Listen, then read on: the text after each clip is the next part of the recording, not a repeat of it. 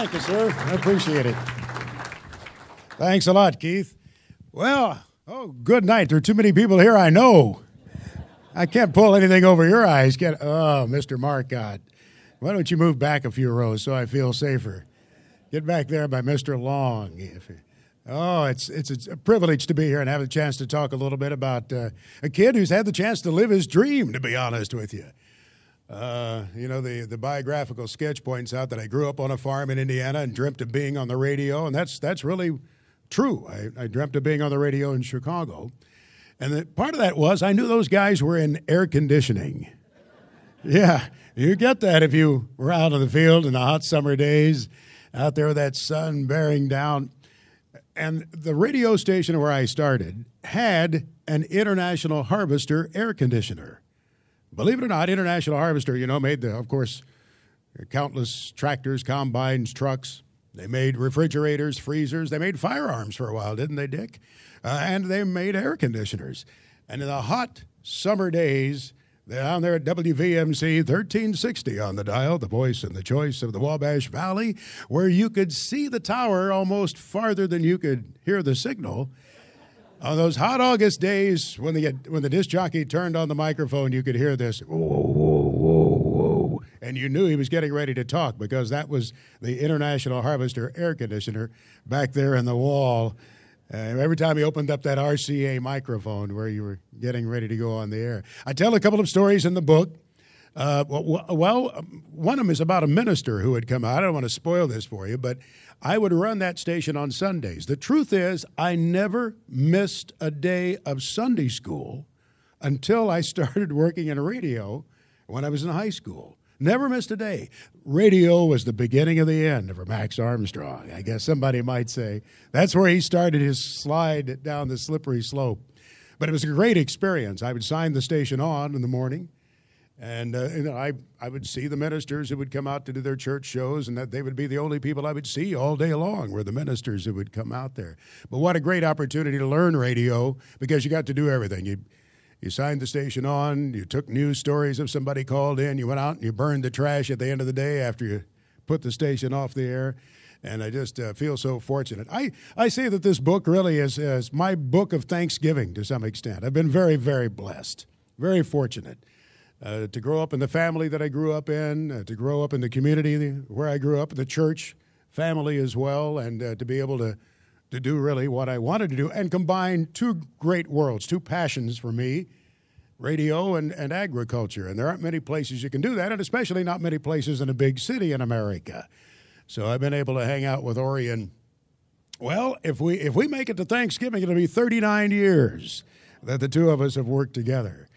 And I've been, again, I should count him among my blessings too, the opportunity to work with him and learn from him and prop him up along the way. We were talking over dinner this evening about how much, we never traveled together. Orion and I were very rarely on the road together. And they said, they are afraid for you two to be at the same place at the same time? No, I was in the Tribune Tower in Chicago while he was in Beijing or Tokyo, one of those international capitals. But in reality, I've got to do a fair amount of traveling, too, and originate broadcasts from some interesting destinations. Yugoslavia, when it was communist. Algeria, when it wasn't very safe.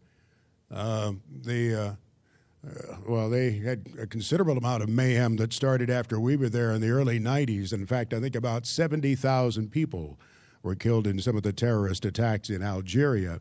What were we doing there? Well, there was an agriculture story. Almost everywhere you go in the world, you can find a good agriculture story, either from countries that produce for us or countries that buy from us. And that's why we were there in Algeria. Actually, the story behind that was that the Algerians were instrumental in helping free the Iranian hostages back in the early 80s. And so to reward the Algerians for their intervention in that particular event, the U.S. government said, let's do some things for them. One of those was to build a demonstration farm out on the edge of the desert to show them how to produce their own meat, milk, and eggs and to do it better. It was a colossal failure.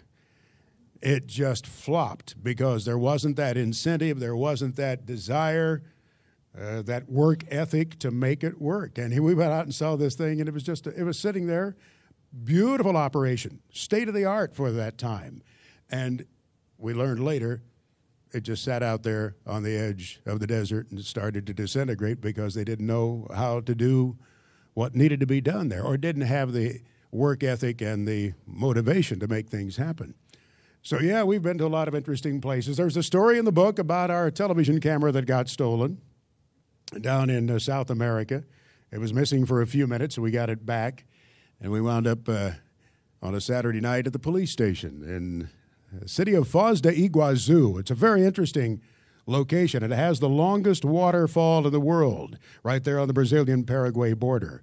But again, we were down there covering the agriculture story because Brazil, of course, is the biggest competitor we have in soybeans now. That wasn't always the case, many of you will recall. Back before we started the embargoes in the 70s, we owned the global market of soybeans. Everybody came to the United States for beans. And then we embargoed shipments. And we proved then we were not a reliable supplier. The Japanese said, we can't have this. We're so dependent upon the United States. We have to have beans from somebody. So they invested mightily in the Southern Hemisphere.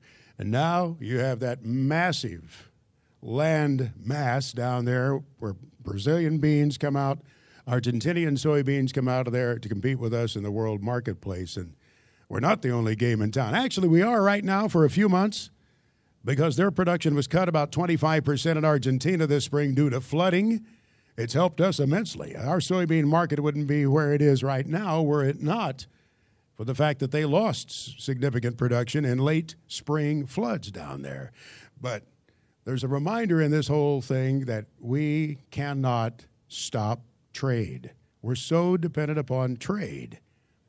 And this has been a lot of the rhetoric that has come up in the presidential campaign, some saber-rattling from both sides, unfortunately, about doing something about our trade agreements, breaking off the trade agreements that we have. Well, it would be foolhardy to do so because 96% of the world's population lives outside of the United States. To think that we can cut off trade with those nations and just become an island, we can't do it. We'd run a huge part of our agriculture industry out of business because we produce far more than we can consume in the U.S. And that population is going to continue to grow. 7.3 billion people in the world today. China, of course, has the highest population, but guess what? India is going to surpass them. India is not far behind them now, and they'll become a big consumer of what we have to sell to the world as well. But we need the export markets. Many of the industrial companies in the United States need to be exporting into the world, too. I know there's a lot of concern about jobs that have been exported south of the border. That gets into the whole trade debate. But we, in agriculture, and that means a lot of people in rural communities who are supported by agriculture, the people to build combines. You know, Deere and Company has laid off 2,000 people over the past few months simply because the agriculture economy is soft. There's so many jobs off the farm that depend on farmers now, and trade is a very important component of all of that happening. I think I've covered 13 secretaries of agriculture, and there's one story that's not in the book that I'll share with you. Some of you may remember the name of Earl Butz. I hear your laughter. Earl was Richard Nixon's Secretary of Agriculture.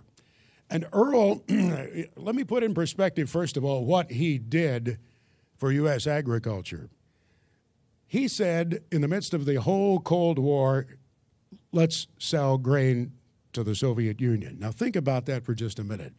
Many of us forget what the Cold War was all about and what was happening in that era. The Soviets had missiles aimed at us, and we had missiles aimed at them. We got very close on a couple of occasions to a calamity. That massive nation that spanned across a dozen time zones dictated many aspects of American life in the late 50s and through the 60s, even into the early 70s. So here's this guy. He'd been the dean of agriculture at Purdue who says, let's sell them grain. Let's feed our enemy. And it turned out for every bushel that we sold them, and by the way, he demanded cash on the barrelhead. No credit for the purchases that they would make. And they bought in a big way from the United States, paying cash that was not available to them then to invest in armaments. Now, the old Soviet Union fell apart a few years later, and that credit usually goes elsewhere. But when you stop to think about it, old Earl may have started putting the first chinks in the wall to bring down the old USSR because they had less money to invest in armaments. So about 6 years before Earl died, he was at the Farm Progress Show, and he's sitting on the front row. I saw him sitting there waiting on Orion and the other guy who works with him to do this broadcast on stage, and he motioned to me with his cane. And I went over to him, and I said, Dr. Butts, why are you carrying a cane? And he was kind of an irascible character. He had a lot of quick lines that he would lay in there in a speech, and he said, I'm carrying this cane in case I see a Clinton Democrat. I'll hit him over the head with it. Yeah, Butts was a Republican appointee, of course. Then, before I could say anything else, he said, why is your hair so dark, kid? I said, what do you mean? He said, your hair shouldn't be that dark. Truth is, I was dyeing my hair at the time.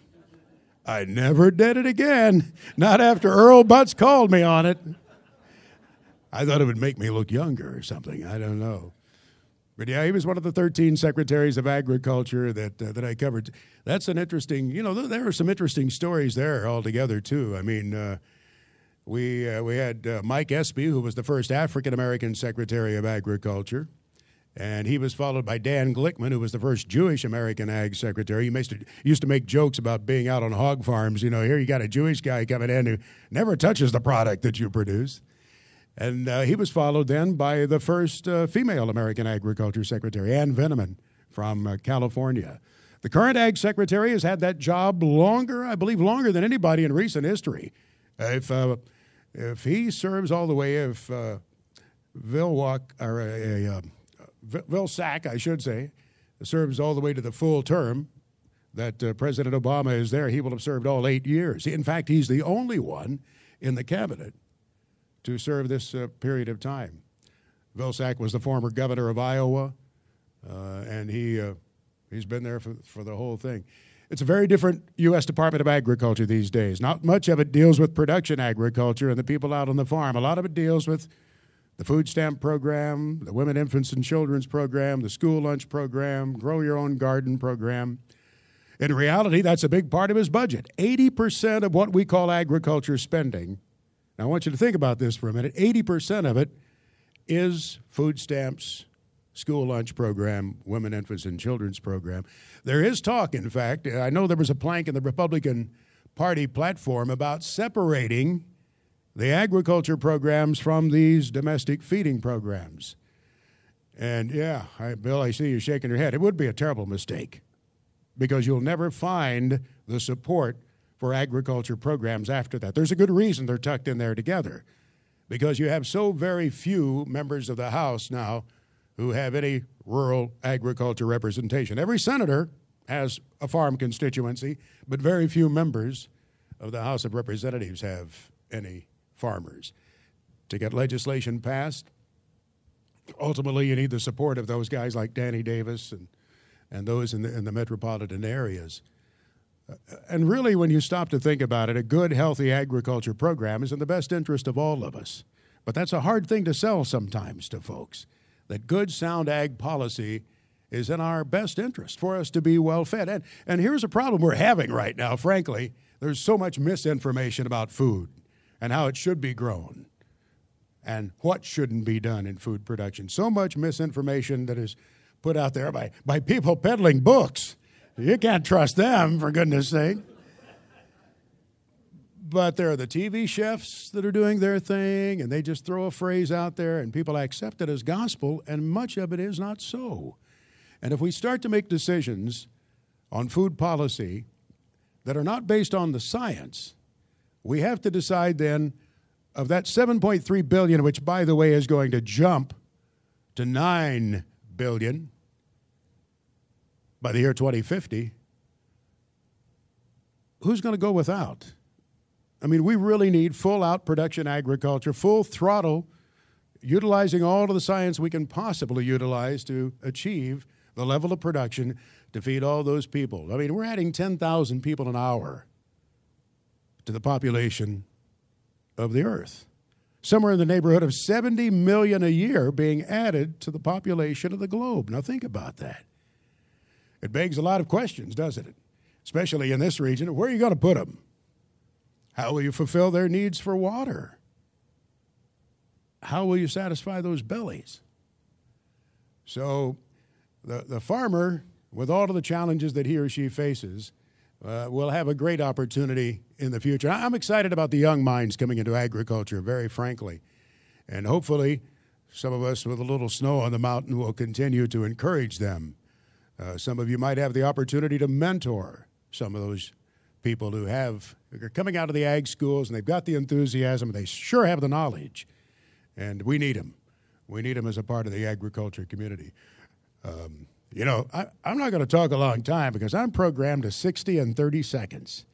It doesn't take me long to do much of anything, you know. So I don't talk too long. I've been so blessed with family.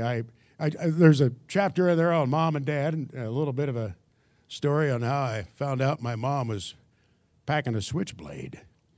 Yeah, true story. She had a switchblade knife, which I didn't know until after she passed. And then there was some stories about my dad. There's also a picture of my immediate family. Linda and I have been married since, I better come up with this one fast, shouldn't I, Bonnie? I shouldn't falter on this one. Linda would find out so quickly, it'd be like putting it on the Associated Press when Bonnie hears that. 1981 is when Linda and I got married, and I've been so fortunate. I met her when I was working for the Illinois Farm Bureau. That was my first job out of college.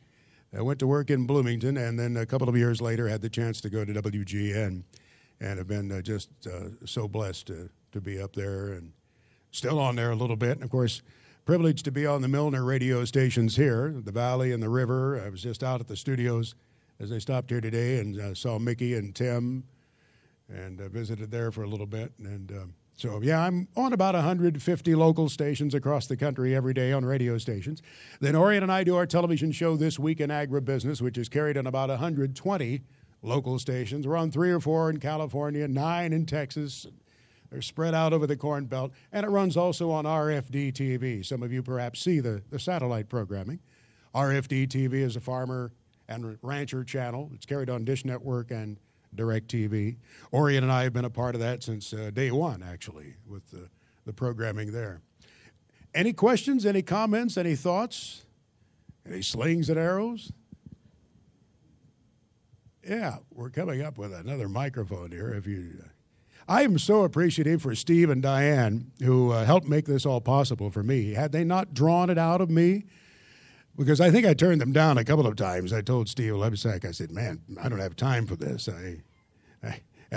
Plus I have the attention span of a 4-year-old anymore. I can't keep on track with this. But they were so kind to be patient with me and to draw out some of the stories that are in the book, Stories from the Heartland. And they just took time with me, and finally we got it done. There is a story in there about my dad surviving the deadliest tornado in American history. And that event kind of shaped well, thankfully he survived. But he survived in a ditch as that big storm came through in 1925. His recollection of it, I always thought it was so foggy. I mean, he never saw a funnel cloud. Now, he was 8 years old. But I would continually ask him, I would say, wasn't there a funnel cloud? Didn't you see something spinning?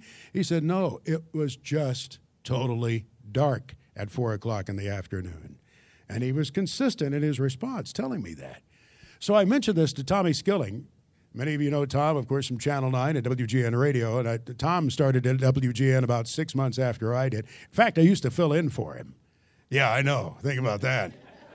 It was back in the days when they had the plexiglass wall, and you actually had an artist who would draw the fronts and the highs and the lows, so you'd give him this little map. Well, Tom was just getting into the electronic graphics.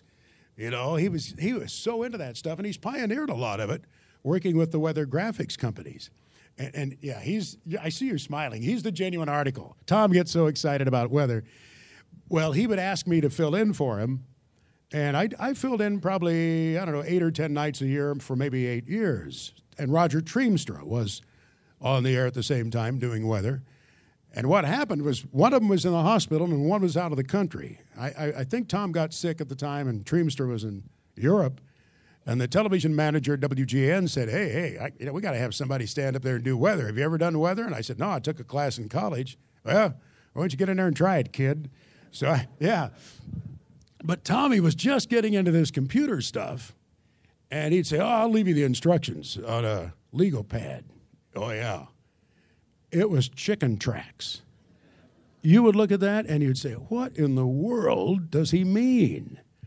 And I would ask the engineers, the WGN TV engineers, and they'd say, hey, pal, you're on your own. And part of that was it was outside of their union jurisdiction. And, Tom, that was Tom's thing. And then I don't think they wanted to help me too much either. They just wanted to see me work my way through it, which I had to do. It would take about 3.5 hours to prepare for about 3 minutes on the air.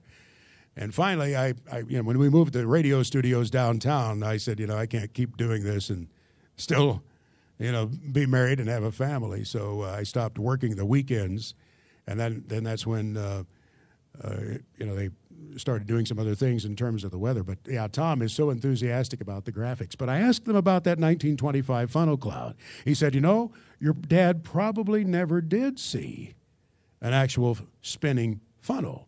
He said it probably was just a big black cloud in that they called them F5s then. Now it would be an EF5, I guess, in the current enhanced Fujita scale or whatever they call it. But, yeah, it was interesting to verify that when I talked with Tom. And he's a genuine article. Tom is Jeffrey Skilling's brother. I don't know if you knew that or not. Jeffrey, who got into trouble in the Enron thing and is still in prison for it. And Tom had shared with me that obviously it was very tough on the family, very tough on his parents, who are both now deceased, to have to endure something like that. Any questions about anybody in the WGN family or anything we've done or any fun that we've had? Yes, sir. Did you know Trooper Link Hampton? Did I know Trooper Link Hampton? Yes. In fact, Link, of course, was an Illinois State Trooper.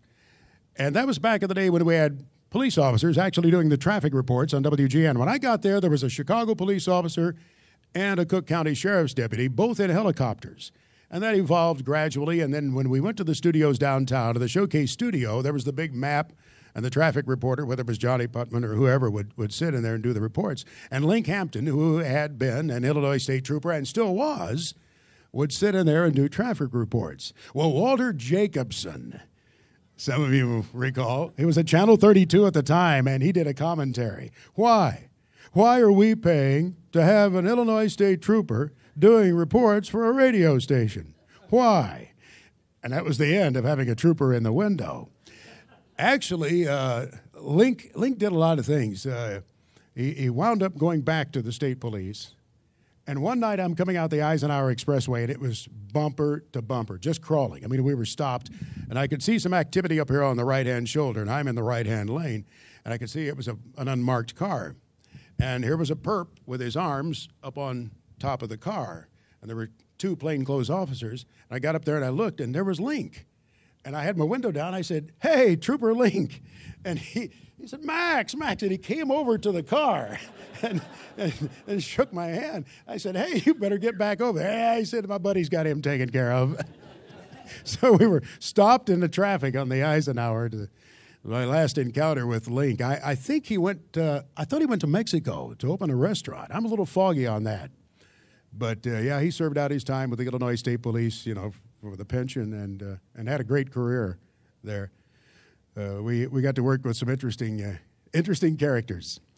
He was on duty the day that Spike gave me some of his mustard. Spike Odell gave me a spoonful of some mustard that had been sent to him. And I thought, oh, this is probably good stuff. It was extremely hot. I fell out of the chair onto the studio floor. Link came running in. "You need mouth to mouth?" I said, "No, I don't think so. I'm going to get through this somehow." Yeah, we had more fun than we were entitled to, that's for sure. Any other questions or comments? Yes, sir. Steve Bertrand, of course, the pride of Kankakee County. Yeah, he's done very, very well, and he's enjoyed his career there. And he's never forgotten his Kankakee County roots, as you can tell. Yeah, we've had a lot of folks, a lot of personalities develop there at the station. Yes, sir? What happened to Ann Maxfield? That's a good question. I think she opened a shop to sell jewelry or trinkets of some sort. I haven't really followed. She married a guy in the broadcasting industry, a guy who was managing some stations in town otherwise. And I know she had a family. She was starting a family, but I have not talked to her in quite some time. You just remind me I need to try to reach out and see how she's doing. She was there, of course, during the Bob Collins era. Uncle Bobby was one of a kind. There's a chapter on Bob in the book and a chapter on Wally Phillips in the book as well. They were really remarkable people. Back in May, WGN put in a plaque there by the Tribune Tower with my name on it, and I don't get too excited about that stuff. It doesn't matter too much to me. And yet, one of the young ladies at the station, the day the plaque was being installed, sent me a photo of the guy down on his knees doing the installation, and I noticed the plaque was just to the right of Orion's. And it was between Bob Collins' plaque and Wally Phillips's plaque. And I thought, yeah, okay, then maybe this is kind of neat for me. I don't know that it matters to anybody else. The other interesting thing, as I pointed out on the air when they were doing that installation, the plaques for Orion and Max are within about 150 yards of where Cyrus McCormick built his first reaper plant. When Cyrus moved from Virginia to build a reaper plant in the Midwest, he put it right on the Chicago River. When you look at the descriptions of it, the physical description is the north side of the Chicago River, just east of the Michigan Avenue Bridge. Well, that's right smack dab there by the Equitable Building, across from Pioneer Court, where these plaques are that, they've sold the Tribune Tower. Our plaques are probably going to wind up, and I'll be doing some dumpster digging in a couple of years to get mine out of there. But if you walk by there and you look at that thing, wipe the pigeon poo off of there, would you, just to keep it shining a little bit. But, yeah, Cyrus McCormick came, to Chicago, and if you look back at the history of what he did, some of what he was able to develop was enhanced by the fact that he had slaves working for him who certainly had an interest in making the harvest of grain easier and bringing some mechanics into the process. And it wasn't just the fact that he built this plant for manufacturing. He also built the marketing network and put a price on it and established a dealer network out there to sell it. So it was really groundbreaking in a number of ways. And, of course, the fact that that was the start of the red equipment line, and both Orion and I grew up on that kind of tractors, yeah, that's kind of a fun connection. I had my old farmall down there on a Sunday morning a few years ago for a photo shoot. And it was so much fun. A guy from the Classic Tractor Calendar had contacted me, and he said, I'd like to have your tractor, your dad's old Super H, on the calendar. And I said, well, International Harvester was headquartered on Michigan Avenue for about 80 years. And one of those locations was 401 North Michigan, the Equitable Building, right next to 435 where our studios were located. I said, if I could get it downtown, would that be okay? And he said, oh, man, that would be swell. So there was a police officer who would loaf around in our office. He would come in just to sit down and chat with Orion and myself. It was kind of neat. We had a lot of good loafers who would come in. I can share stories about a couple of other guys. But this cop would come in. At this point in his career, he was off the street details, but his job was to close down the expressways when the president came to town, or to close down streets for movie shoots. He was to orchestrate that with the various districts of the Chicago Police Department so everything would be fluid. So I thought, well, maybe I should ask him if it's possible. I said, can I possibly bring my tractor downtown? How many permits would it take? What would it cost, to do it early on a Sunday morning? He got up out of his chair and he said, when you know somebody, that's no problem at all. He walked out of the office.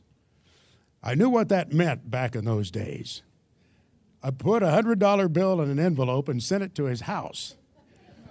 And he called me and he said, I don't know what this piece of mail is all about, but Sunday morning at 0500 hours, you'll be met in front of the Wrigley Building by 2 officers. They're yours for 3 hours. Click. And it worked. That's how it worked. Sure enough, we unloaded. We got down there with a farmall on a trailer, and there were two officers in uniform. And I said, Kenny said to take it up there on that cab turnaround because the sun will come up over the lake. And they said, all right, let's go. Then we got up there and unloaded it. And I said, I'd really like to get some pictures down in front of the Tribune Tower, in front of our studio. Could I take it down there? And they said, hey, you're in charge till we're done here. Let's go. So one drove across in front of me over the Michigan Avenue Bridge, and the other one was behind me, driving that old Farmall across the Michigan Avenue Bridge, Dad's old tractor, right alongside where Cyrus had his manufacturing plant. So, yeah, my dad, before he passed, got to see me do some strange things with that old Farmall that he never envisioned would be possible. Bill?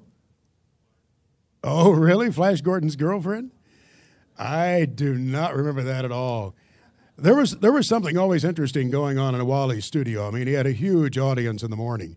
If you put together the second and third rated stations, which at the time would have been WBBM and WLS, you still didn't have his ratings numbers in the mid-70s. It was such a huge audience, but he made it feel like a small town. He really did. You felt like Chicago was a small community because he really brought everybody together and talked about things in a small town way. In fact, I've talked to some local broadcasters in smaller markets who said we kind of copied what Wally did because it was really a family feel. And I think that's one thing that, really has been gratifying to me over the years. People felt like they were our family. And they were really kind of a part of our family, too, because they shared so much of what was going on in our families. If you were having a great day, everybody knew that. If there was some kind of a tragedy in your family, everybody in the audience shared it. And it was very, very, very special, very unique place to be because of that. It's... and you know what is interesting is people still remember a lot of that. About 6 weeks ago, I'm going through Midway Airport, and I'm coming up to the TSA desk. Now, granted, I go through Midway a lot, but there are a lot of different agents who work TSA there. I come up to the desk, and I put my driver's license up there, and the guy looked at my driver's license. He was, you make this quick decision. You kind of stereotype and looked at him, and I thought he looked like a gentleman of Hispanic descent, about 55, 60 years old. He looked at my license and looked up to me, and he said, I've always enjoyed you with Wally Phillips and Bob Collins. Now, Wally has been gone for over 8 years. Bob has been gone for 16. They were so good. They connected so well with their audience that here's a guy all of these years later sees me, didn't pass a second before he said, I enjoyed you with those guys. And I thought, one more reminder to me of how blessed, how fortunate I was to be able to share a studio with those guys who connected with so many lives in such a very special way. Anybody else have a memory or a question? Yes, ma'am. Roy. Oh, from Morgan County, huh? Yeah. One of his boys did go there, and I can't remember which one. Their names all started with a hard C or a K.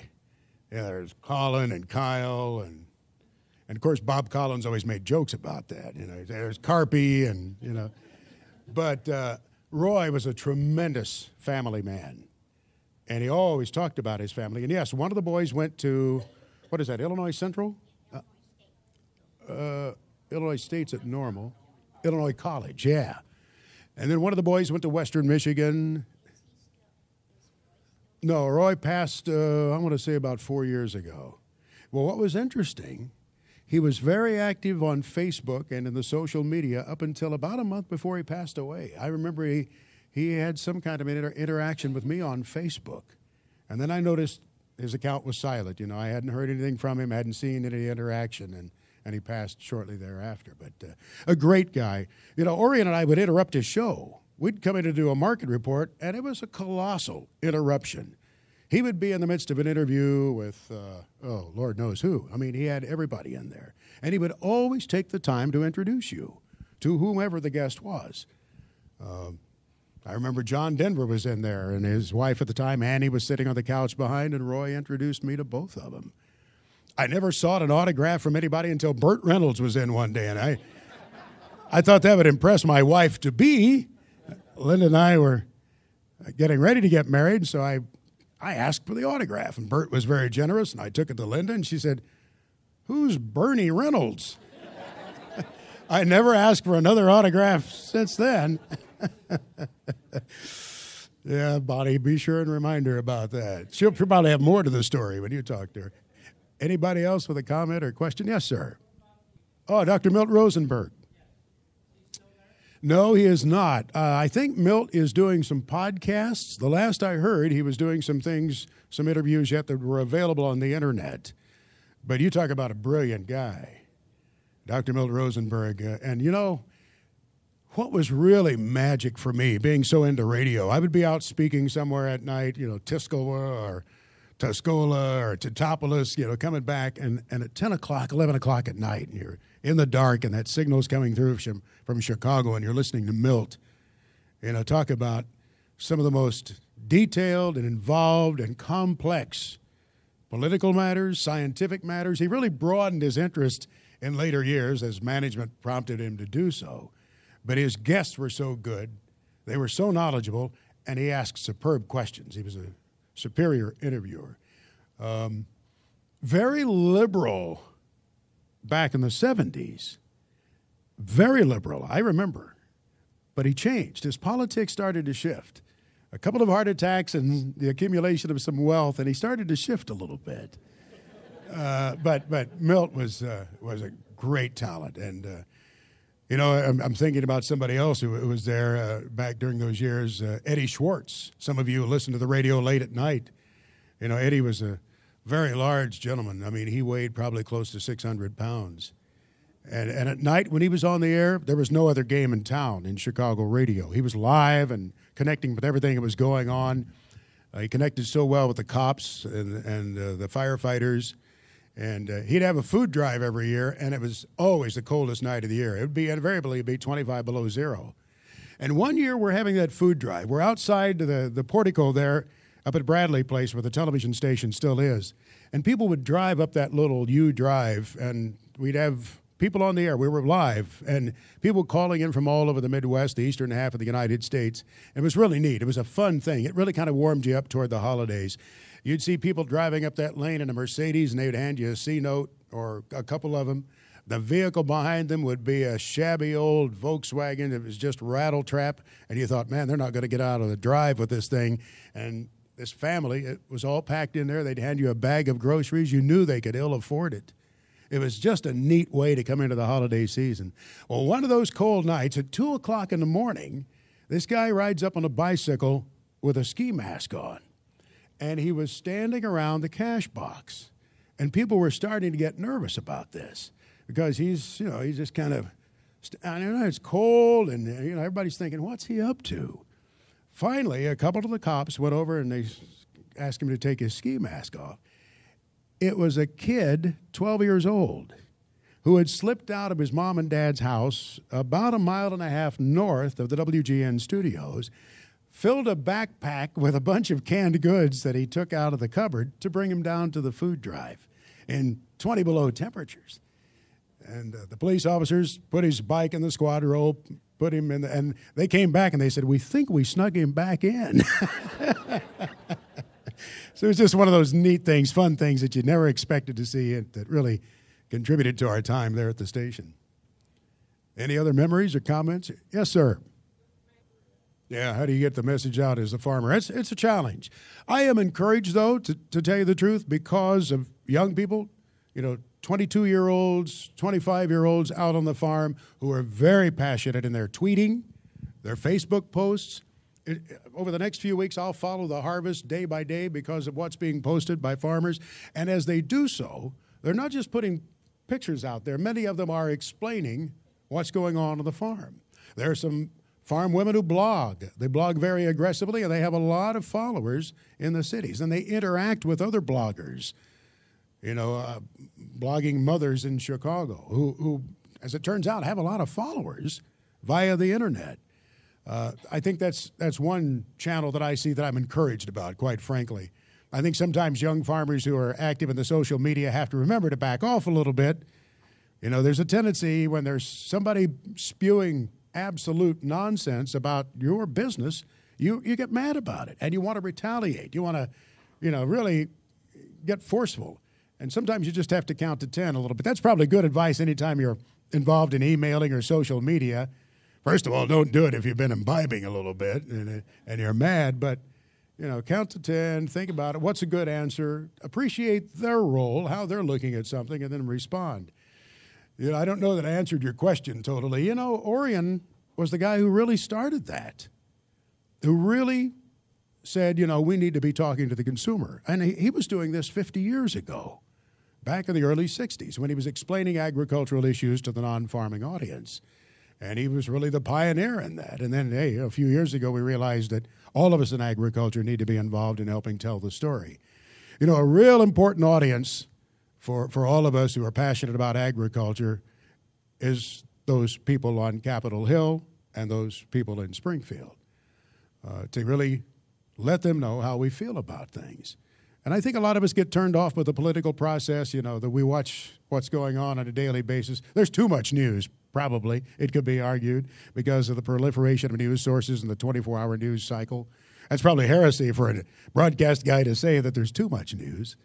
But in actuality, I think there's so much chatter in the communication line that it makes it very difficult, to get that accurate story out there sometime. But we need to remember that those who write the laws and the young people who work on their staffs, those gatekeepers, when you elect somebody to Congress, there's a whole level of people underneath them that you need to get through to get your message in there. But when you communicate with a concise letter, bullet points, examples of how you're affected by something, what this law could cost you, it gives them some kind of ammunition. And if you're not doing it, if you're not communicating with them, they're only hearing from the nuts. They're only hearing from the extremists, those who have an axe to grind, those who are opposed to what we're doing in the agriculture industry, the animal rights activists who just go overboard, and they're not familiar with the kind of care that is provided with swine today and modern hog operations and the poultry as well. So I don't know that I answered your question. There's not an easy answer to the question. I've often said we need a truth squad in agriculture. We need to identify some actors and actresses and athletes who really have their act together, and there are some, who can really help tell agriculture's story out there. But those are hard to identify, and it's a difficult challenge. But we have to keep at it, I guess, in agriculture is what I'm saying. Yes, ma'am. Have I been to any mega farms for animals? Yeah, I've been to a number of them. It's always a concern because of the concentration of the numbers that they have and how they handle the nutrients, that come out of there. And they're not all created equal. That's an important thing to remember. You have problems in the realty profession. You have problems among teachers, car dealers, broadcasters, for heaven's sake, and there are bad actors in agriculture. And the pork industry, for example, is trying to get some of those people out of the picture. I've been on hog farms, for example, in North Carolina and in Minnesota and Iowa, where you're standing next to the hogs and you don't even know it because they have set it up with the kind of ventilation. They handle the air coming out of there. They handle the waste. They work hard at it, but they're doing it so well that it is environmentally friendly. Conversely, there's a hog operation I think about down in southern Indiana, and you can smell it for 7 or 8 miles when the wind is coming out of the wrong direction. It's a challenge. It really is. We need those economies of scale to continue to be able to produce the food that we need. Long gone are those little hog operations of 50 hogs out back, and guess what? Those weren't very humane. It's all we had back in the day, but the hogs were out there and in 25 below temperatures. Driving into downtown Chicago at 4 o'clock in the morning, I would go down Lower Wacker Drive. And back in those days, I called it the home to the homeless in Chicago. I think Mayor Daley finally flushed most of them out before the Democratic National Convention came to town one year. But you'd drive down through there on one of the coldest mornings in January, and you'd see a guy hovered over a barrel. And it always occurred to me, on that same morning, you had baby pigs in Kankakee County or over in northern Indiana, in Jasper County, or out on Eldon Gould's farm in Kane County. They were in there nice and toasty at 75 degrees. Now, whose being better taken care of here. Bob Collins was a little hard on me one morning after an encounter I had with a homeless guy. I was coming into the gate there behind the Tribune Tower. There was a parking lot there, and you would take your card, you'd put it over the reader, and the gate would go up. One morning I pull in there. I'm a little bit late, running behind. Here's a guy leaning over a trash barrel, picking through the barrel at 4 a.m. I said, "Hey, what are you doing?" Being as patient as I am, he looked up, picked up his bag, and shuffled off into the shadows. And as he did so, I heard him say, in the most distinct and eloquent sentence you could imagine, "I apologize, sir. I'm sorry. I didn't mean to block your path this morning." Well, that wasn't what I was expecting to hear. And it really prompted me to think, who was this? Whose son was this? Whose father, perhaps, was it? What brought this guy to this point in his life where he's picking through the garbage behind some of the most expensive real estate in the city of Chicago? And I guess I never quite looked at the homeless the same way after that. What was his problem that brought him here to this point in his life? I got upstairs, and the mistake I made was sharing the story with Bob Collins, because he never stopped ribbing me about beating up on the homeless guy out near the parking lot. As he put it, beating up on the homeless guy. How are we doing on time? Should I shut up? I don't either. It's about 7 minutes till 8 Central Time on WGN, radio home of millions throughout mid-America. 2 more questions? Okay. Yeah, I got to get carried away sometimes. Yes, ma'am. Oh, Franklin McCormick. He was from WGN. He actually died. He had a heart attack on the air and died not long after being in the studio on a Saturday morning in 1970, I believe it was. And his voice was amazing. Franklin McCormick, in fact, he would read poetry, and he would do this between musical selections. And the security guards out there at WGN Studios said they would have these women coming up to the door, and they'd want to get inside to get to Franklin. And they'd try to run past the doors and get up there to see Franklin. But he had an amazing delivery. There's a funny blooper about Franklin McCormick where he got the hiccups during a beer commercial. And there's some great bloopers circulating around out there. I don't think there are any of mine, of course. I wouldn't have any of those, but yeah. My predecessor, Bill Mason, had a pretty good blooper. He was reading, it was a Walgreens spot for pantyhose.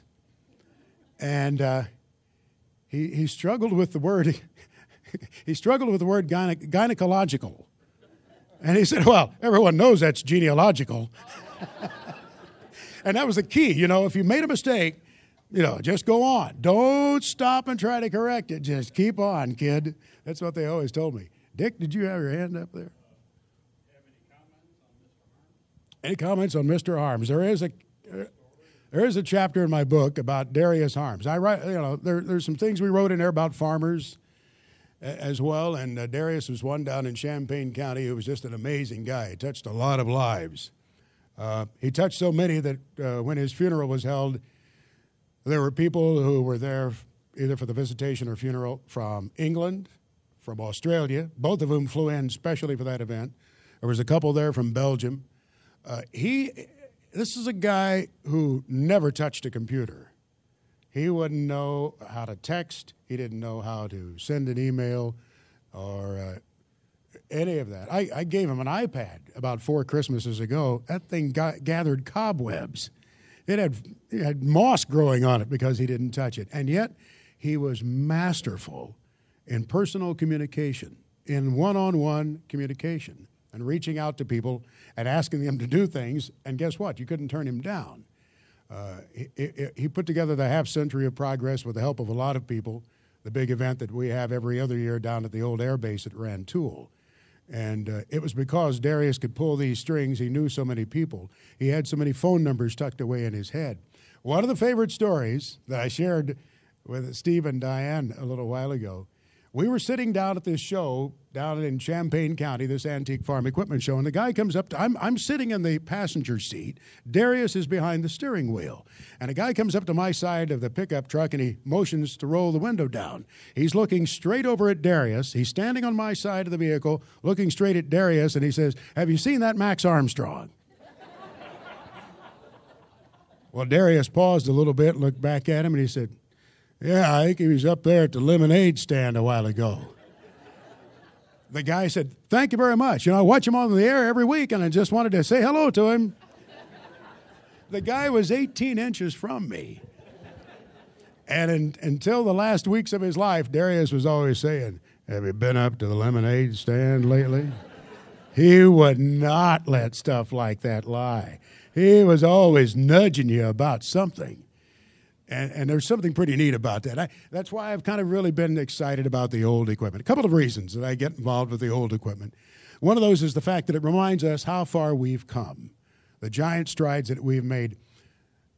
I don't know if you saw any of this in the media last week, but Case IH came out with an autonomous tractor that they were talking about that drives itself through the field without a driver. Actually, they had me do the voiceover for the video. If you do a search on the web, look for the full version of the autonomous tractor video, C&H Industrial. They flew a woman in from London, and I had to sign a non-disclosure agreement to voice this video, but it's really interesting to watch. And it's a concept tractor. It's not here and now. It's not ready to go to the field. It's a concept to show the kind of technology that is being brought to bear in agriculture that allows producers, at harvest time to be in the cab and use that cab as an office as they're working there. Younger farmers can send messages on social media, or they can order crop inputs. They can direct trucks around. But it reminds us, these old tractors, of how we would be starving if we had to rely on those old machines for the productivity to grow our crops. It reminds me of how far we've come. The other thing, though, is the people that you find. And I say that very seriously. I've learned so much from people like, Dick Marcotte and Bonnie, with the wisdom of having farmed for many years, and they participate in the old equipment like Darius did. I learned so much from Darius Harms, the farmer that I write about in the book. And the knowledge, I worry about some of this knowledge getting away. I wish I'd asked him a lot more, back in the day, especially about his Uncle Ed's quotes, which were always on the profane side. But I told Darius he needed to put a compilation of those together, but he didn't. But I think that's the thing that really comes back to me, why I really appreciate the old tractors so much. Young man? Yeah, well, you think I want to tell that? Embarrassing myself on the air. I try to block those out. There were those times, and usually, and quite often, Bob Collins was involved because he would set my script on fire. In his briefcase that he brought to the studio, he always had what he called a medical journal, complete with photographs, if you get the drift. And he would throw that over in front of you while you're doing your broadcasting. I was so glad to see Mr. Skilling come on board, because that started to deflect a little bit of the attention away from me. Bob started picking on Tommy, and Tommy didn't take it well either. I mean, this was what he did for a living. He's a scientist. And of course, the more you reacted to the negative side, the more it encouraged Bob Collins. And so, you never knew what you were going to get. One more. All in and all done? Yes. Steve and Johnny? Yeah, they're retired, but you hear them back on the radio from time to time. They'll come in during a holiday work on the station. And, they're an amazing couple, because they worked together, they lived together, played together, and they still didn't get on each other's nerves. And quite a compendium of knowledge of movies and theater, and they're great folks. I feel very fortunate to have worked with them. Steve was an old rock and roll jock. He worked over at the WLS, and it's kind of neat. I get to interact with some of those people, who worked at other stations from time to time. John Landecker, who had a book of his own. John Records really was my middle name, Landecker, and he was true. His grandfather was a guy named Records, who farmed down in Indiana, south central Indiana. And John is Still doing some fill-in on the radio at times. Lives as a farm over in western Michigan he lives on. So, yeah, there are a lot of great people in the broadcasting industry that we've been so blessed to work with. One place I never did work and always wanted to was WLS. But I think my voice has been heard there a couple of times on commercials. And I think I've even recorded a couple in recent days that might pop up there. Paid political announcements. All right, I better shut up. Pull the plug. If you just tuned in, you just missed it, as they say. Hopefully you're not leaving. We have you go to the back and sign some books. Go to the back, Max. All right. Thank you so much. Thank you. I really appreciate the privilege. That's one thing. Anywhere I go in the Midwest, I feel like it's home because there's somebody we know, and there's something pretty neat about that. So thank you, those of you who've invited us into your homes or your pickup cars or your combine cabs. It has meant so much to us, and I hope you understand that we mean that. Thank you.